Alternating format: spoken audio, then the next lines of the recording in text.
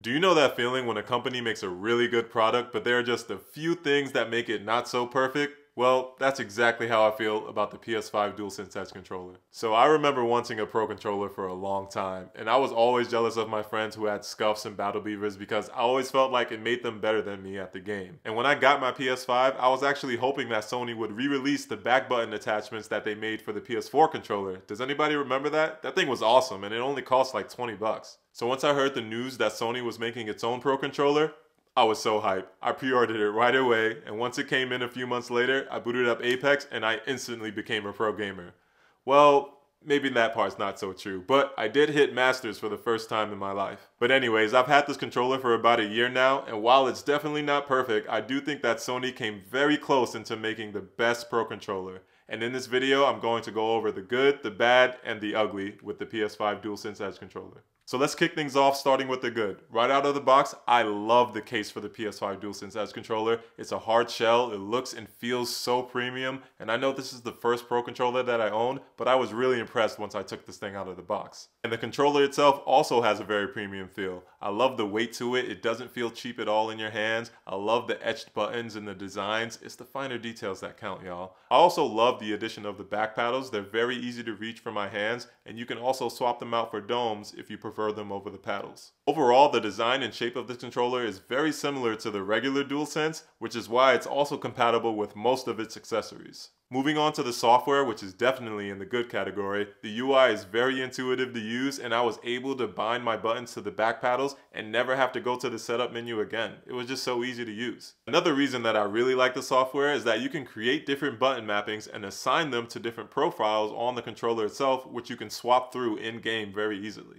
Whatever button mappings or profiles that you set on your PS5, it's also remembered when you plug this controller into the PC so that you can do some PC gaming with the same button profiles. Moving on to the last item in the good category, which is probably the most defining feature of this controller, the swappable thumbsticks. As soon as I saw that this controller had swappable thumbsticks in the trailer video, it was an instant buy for me. I think that this is the most important feature on the Pro Controller because who wants to spend $200 on a controller just for the sticks to drift and you have to send it back and then wait weeks to get your controller back? That was my biggest fear, and that was the main reason why I bought this. The thumbstick modules are so easy to replace on this controller. You just open it up from the bottom, swap it out, and you're done. You don't need any special tools or anything like that. Even though I haven't had any stick drift with this controller in the year or so that I've had it, it's really nice knowing that I can easily swap them out if I do get stick drift, and it only cost me like $20. And lastly, I love that they included different thumbstick heights with this controller, and you can swap them out to get the most out of your gameplay, or if you just want to feel the most comfortable. Alright, now it's time to move to the bad or not so good category about this controller. And let's start with the battery life. Hear me out, hear me out. The battery life isn't that bad, which is why I didn't put it on the ugly and I just put it on the bad. What's funny is that I recently made a TikTok video about this controller, and many people in the comments said that the battery life was by far the worst thing about this controller. But let me explain why I put this in the bad and not the ugly category. So I've had my controller for over a year now, and it lasts at least 3 hours without needing a charge. And I did some quick research on what is the average gaming session, and it turns out there was a study conducted in August 2022 that showed that the average gaming session is 1 to 2 hours. Given that the average playthrough session is 1 to 2 hours, and my controller after a year lasts at least 3 hours, I think that this battery life is actually okay. Now I know this isn't as good as other controllers that have like 20 hours of battery life, but it's really not that bad, especially since you can play this while it's plugged in. Now the other item that I put in the bad category is the price. $200 MSRP for this controller is a little bit high, especially considering that there are other Pro controllers on the market that mostly have the same features that are a little bit cheaper, but this one is Sony, I guess. Now I think that if they made this controller around $160 MSRP, it would be absolutely perfect, and there would be no question for everyone who has a PS5 to go pick this up. But I guess I can understand a little bit since this is a Sony product. It works seamlessly with your PS5, and it does have some features that other controllers don't. The price isn't too outrageous, which is why I still bought this at the end of the day. Finally, it's time to move on to the ugly, or what I think is the worst parts about this controller. Now these are my two main personal issues with this controller, and I think that if these items were fixed, it would make the controller perfect for me. And the first item is this controller does not have Hall effect thumbsticks. Why are there so many Pro controllers that still do not have Hall effect thumbsticks? Those of you that don't know, Hall effect thumbsticks are not new technology. They've been around for years now. And what it basically means is that the thumbsticks themselves use magnets instead of springs, which are much more likely to fail over time.